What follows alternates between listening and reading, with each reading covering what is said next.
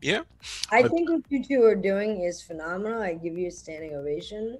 Well, It is let's get it it's done first. necessary. Yeah, It's it's it necessary.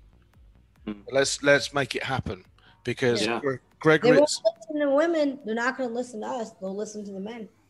They well, won't listen to the women. pitifully. Yeah, well, no, they'll listen to a number of followers.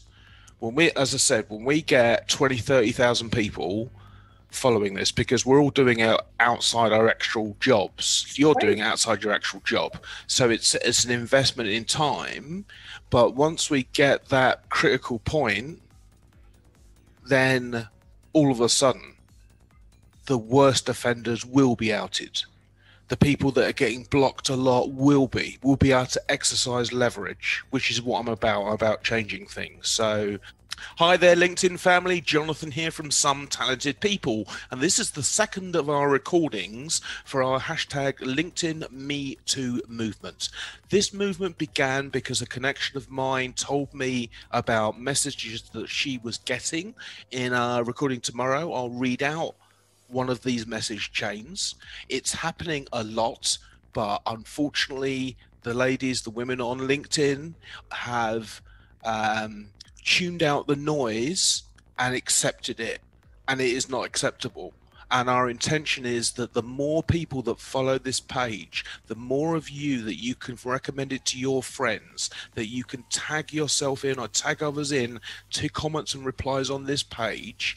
What I want and what we want is that when we get 20,000, 30,000 people, then we can go to LinkedIn and say, hey, we want you to do something about this situation.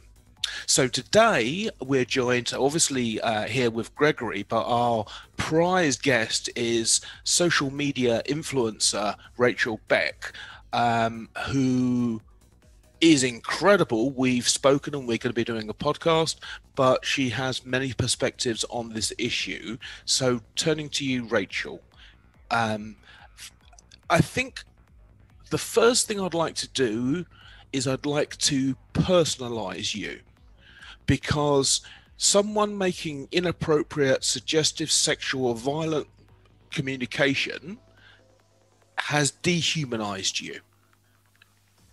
So tell us about what it is and how your art comes out and what you are as a mind, as a consciousness. Well, thank you so much for that beautiful introduction. And hello, Gregory. It's good to see Hello. you. Good to see I you. wanted to acknowledge my dear friend who I've known for a long time. It's a problem. It's a huge problem. I'm going to say this right now. Connect with both these men. They are true, true gentlemen. And when you are a gentleman on this platform, opportunities come your way. If you're not, the door's closed. It's as simple as that.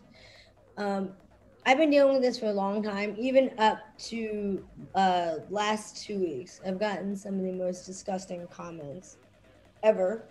Like I can't even repeat them on here because it's inappropriate. Um, and yes, I block them.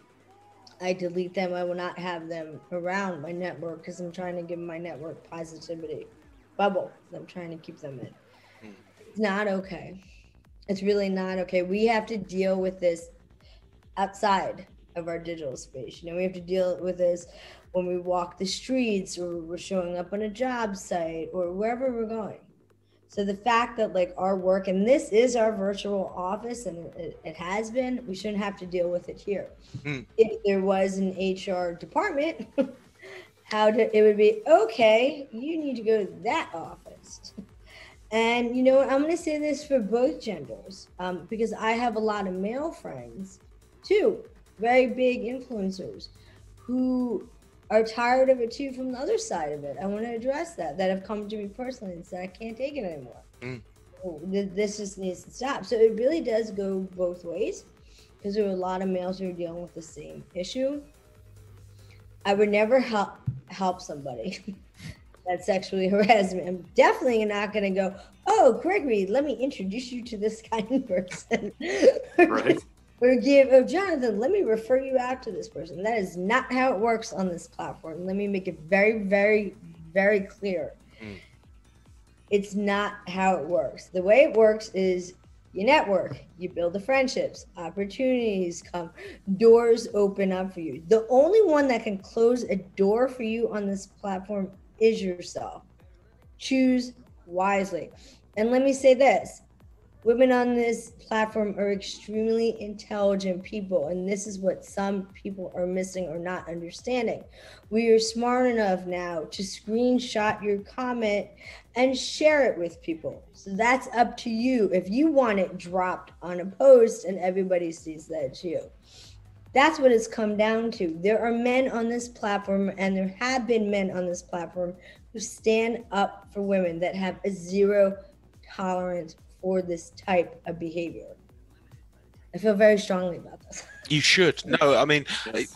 quite so. I mean, the thing is that, so tomorrow I'll read a bit out from a screenshot that a colleague has sent me, but depending on how you feel, there's no, I don't have a censorship for swear words or for behavior or for speech. Would you be prepared to, because this is the whole thing. You're an influencer with thousands and thousands of, as you say, doors and opportunities and connections and collaborations that build from the person that you are. And yet, something you told me first time we spoke is inconceivable. It's so incongruent, those two things. Is there an example you're prepared to share? Yes, and I'm thinking, and can I add something? Because it's really important for people to hear. Our families are in our network. I've got aunts, uncles, a brother. My father and my mother, or my father's in my network. I mean, this is reality. I have cousins who pop up every day, and you have no idea whose family is connected to what or how a family can open doors for you. So when you're insulting us, our fathers see this. Our brothers see this, because I've had conversations with them, offline when we're having dinner or something. My aunt and uncle see this. We are somebody's family member. Remember that. Please remember that. We are someone's daughter. I am someone's sister. I am somebody's niece. I am someone's best friend. That's who we are. We are real people connected to these people that are inside their network. So when someone texts me and goes, oh my God, I can't believe someone just wrote that about it, and I delete it and block it. So remember, not only are you hurting me or any other women or male on this platform, you are hurting our families. Do you know